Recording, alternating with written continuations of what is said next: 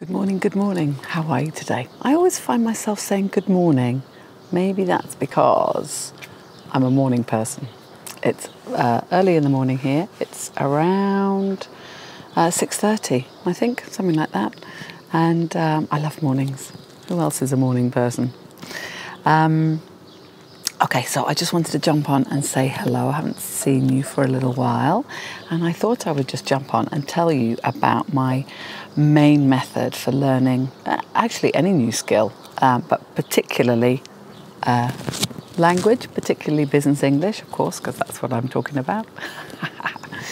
I have a method that works really well, and it's called the 3Ps method. And it sounds really straightforward, but you would be amazed at how effective it really is. So the first P is preparation. Now, preparation is just like the key to anything that's worth having. If you have a meeting, you always, if you really want to nail it, want to do really well at it, you will prepare well for it. Make sure that you're organised, your thoughts are organised, and make sure that your key message is in place and all the rest of it. If you want to, I can't think of anything unbusiness related, but if you want to enter a major tennis tournament, Wimbledon just started yesterday, and with some really good matches, I have to say. And the preparation that those tennis players have done has been astronomical. So prepare and practice. So along with preparation is practice what you've prepared. There's no point in learning beforehand if you don't then practice it to make sure that you absolutely perfect it. And then that leads us to the third one, which is to perform.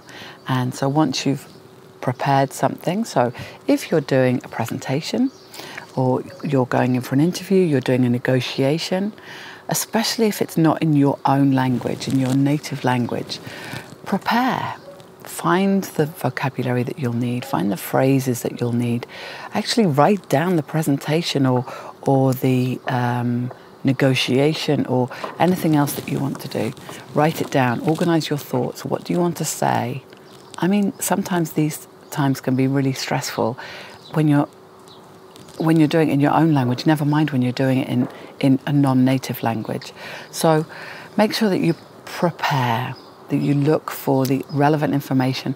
Try and think about what might be asked, what questions might be asked, and prepare for those answers as well. So it's all about preparation. And then practice what you've prepared.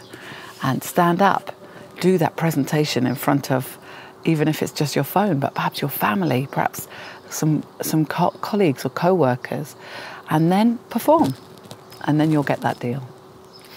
I'm Joanne. I'm a business English coach, and I am here to help you. I now run a Saturday Solutions Clinic for any questions you might have with regards to improving your business English. That could be pronunciation, it could be a special presentation you've got lined up, it could be general advice about how to improve your business vocabulary, anything you like. It's free, I won't pitch to you, I just want to help out. So I'll put a link in the description below. It's called Saturday Solutions for a reason, because it's held on Saturdays, which I figured is quite good for those business people, because it gives you a bit of time during the weekend to just ask the questions and then maybe follow through with some of the suggestions. Anyway, I'll put the link in the description. It's 15 minutes, just hop on. If you would prefer, just in the Calendly link, just send me your question so that I can start addressing it immediately. But if you'd prefer to talk to me, listen, if nothing else, it's a free 15 minutes to practice your English. Okay? Any questions, message me. Please connect if you're not already connected. I know most of you will be. And I look forward to meeting as many of you as I can. Have a wonderful day. Today's Tuesday. Here in Malta, it's going to be really hot. They reckon it's going to be 37. I know in areas of Japan, it's pretty close to that already. So stay cool and hydrated, of course, and have a wonderful day. Bye.